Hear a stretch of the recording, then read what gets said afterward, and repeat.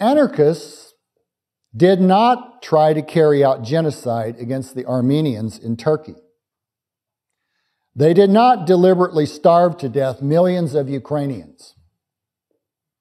They did not create a system of death camps to kill millions of Jews, Gypsies, and Slavs in Europe. They did not firebomb scores of large German and Japanese cities and drop nuclear bombs on 2 of them. They did not carry out a great leap forward that killed scores of millions of Chinese people. They did not kill more than 500,000 members of the Indonesian Communist Party, alleged party sympathizers, and others. They did not attempt to kill everybody with any appreciable education in Cambodia, murdering 1/4 of the country's population. They did not kill as many as 200,000 Mayan peasants and others in Guatemala. They did not kill more than 500,000 Tutsis and pro-peace Hutus in Rwanda. They did not implement U.S. and allied trade sanctions that killed perhaps 500,000 Iraqi children. They did not launch one aggressive U.S. war after another.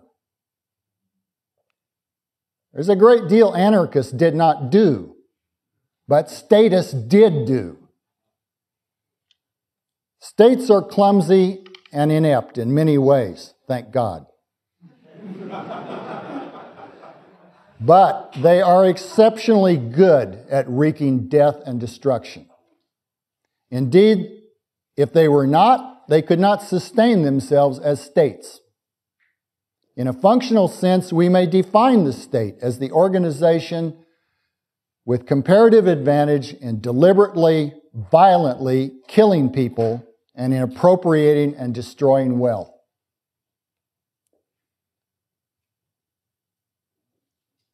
What you see here are human bodies piled on a rail car in Dresden.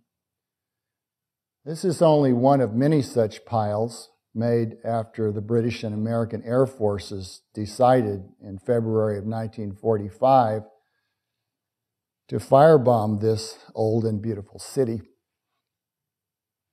when the war was clearly already won.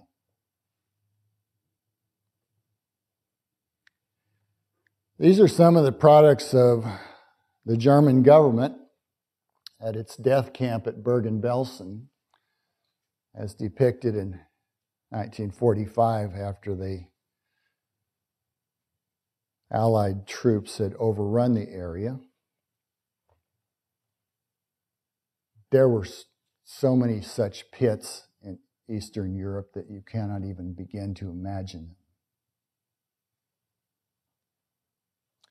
Here are some of the lucky ones after the state had had its way with them at Auschwitz.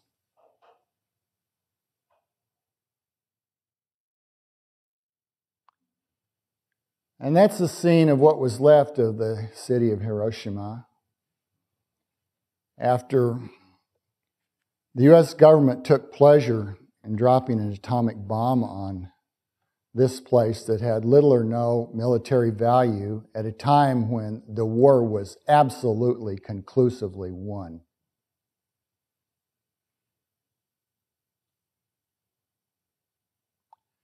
And here's a more recent scene in the Iraqi city of Fallujah.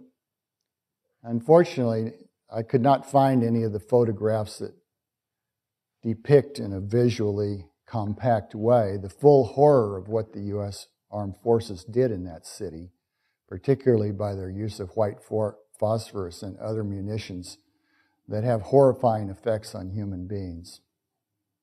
Many of you are young, and you're mobile as a result, more mobile than you will be later when you have families and more established jobs and connections and so forth. If I were in your position, I would consider seriously getting out of this country. Not because I think any other country is a paradise, by the way, but because I think no other country has the means that the government of this country has to carry out these horrifying surveillance programs and other measures of state tyranny. So I'm going to move. I'd suggest you might consider moving somewhere else. And don't be put off by the fact that other places are not islands of laissez-faire. Many other countries in the world are perfectly awful from the standpoint of the kinds of governments they have. But thank goodness those governments are poorer.